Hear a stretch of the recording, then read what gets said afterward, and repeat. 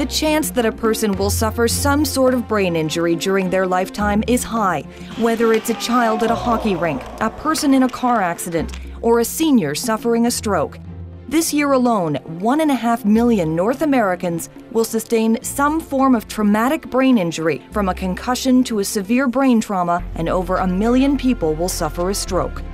Many of these patients will suffer life-altering consequences. In order to make accurate diagnoses and prescribe the most appropriate treatments and therapies for these patients, clinicians must be able to assess the nature and severity of neurological impairment. The first challenge is assessment. We need to first understand the nature and extent of their neurologic impairment so that we can then provide accurate diagnosis and further develop treatment plans and rehabilitation. We're all familiar with how far technology has come in terms of being able to look at the structure of the brain. Magnetic resonance imaging, or MRI, enables clinicians to see structural abnormalities. This helps them assess the location of injuries or damage to the brain. Unfortunately, they don't give us a great idea of how that person will function in day-to-day life. So how do clinicians assess brain injury? Touch my finger, then touch your nose, back and forth, like so. Typically when we're assessing these patients, we look at their reflexes, we examine their muscle strength, their muscle tone, we do rudimentary tests of coordination, as well as examining sensation. The problem with the existing tests are that they're inherently subjective, that they're qualitative, they're based on coarse ordinal scales which have floor and ceiling effects and are relatively insensitive to change. Then up to your ear. What we really need is an approach which is objective, precise, and sensitive to change to really get the answers that we want. The tools today are very qualitative and subjective, which makes it more difficult to optimize a patient's treatment plan. That's about to change. For over a decade, respected researchers from Queen's University in Kingston, Ontario in Canada have been developing and testing an advanced robotic technology that objectively quantifies the nature and severity of neurological dysfunction. It's called the Kinarm, and it's created by Beacon Technologies. We developed the Kinarm robot for basic research to study human motor performance. The strength of this technology lies in its ability to quantify sensory motor function. This makes it ideal to study dysfunction in a clinical setting. The result is the next generation technology for clinical assessment of neurological disorders. This stroke patient is about to undergo an assessment. In the clinic, the patient is transferred to the Kinarm. The robot is adjusted to fit the patient. The patient is wheeled up to the workstation and is then asked to perform a broad range of behavioral tasks. Here is an example of how the Kinarm can be used to quantify sensory function of the limb with a simple matching task. In this task, the robot moves the right arm. The individual is required to move their left arm to the mirror position without being able to see their arms.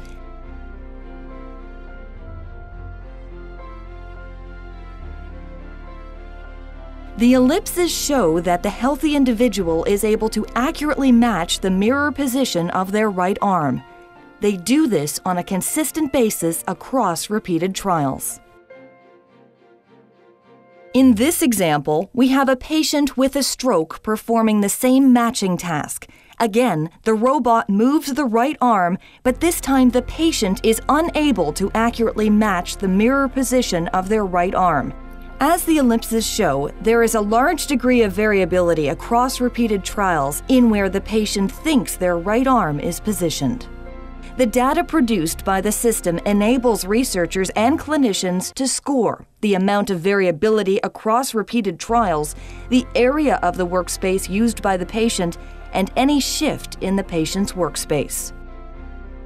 Here is a different example in which the Kinarm can be used to quantify reaching to visual targets. During this task, the individual is instructed to reach to targets as they appear. We can see relatively straight hand paths for this healthy individual with little variability across repeated trials. Now we have a patient with a stroke perform the same reaching task. The patient's initial movements are slow, fall short of the target, and require many corrective movements to finally reach the target. We can also see lots of variability across repeated trials. The data produced by the system enables researchers and clinicians to score features of performance, such as reaction time, movement duration, hand path length, the number of corrective movements, and much more. A strength of the Kinarm is the ability to compare performance between limbs. Can you see the difference? The difference in reaction times between the left and right arms is significantly larger than observed in healthy individuals. This difference illustrates the presence of a neurological impairment that cannot be identified by traditional clinical assessment tools. Ultimately, we hope that data such as this will give us more insight into the patient's function and allow us to develop better rehabilitation strategies. Over the last several years, the Kinarm has been in use at Providence Care St. Mary's of the Lake Hospital site in Kingston. It has been used to quantify sensory motor impairments in patients with a stroke and track their recovery following therapy. Other Kinarms are being used in leading hospitals and universities throughout North America, including the Kennedy Krieger Institute at Johns Hopkins University, Brown University, and the University of Chicago. Our ultimate vision is to help clinicians improve their diagnosis of the patient's sensory, motor, and cognitive deficits, improve their prognosis and strategies for therapy, identify when a patient's going to respond to a given therapy and when they won't, and finally to identify new customized strategies of therapy for the unique challenges that each patient faces. Through objective assessment, we can maximize the recovery of these patients from their neurological disorders. Our aging population, coupled with better survival rates, has increased the demand for healthcare services significantly. In particular, the World Health Organization recently reported there is much evidence to suggest that the world is ill-equipped to cope with the dramatic increase in disabilities arising from brain injuries.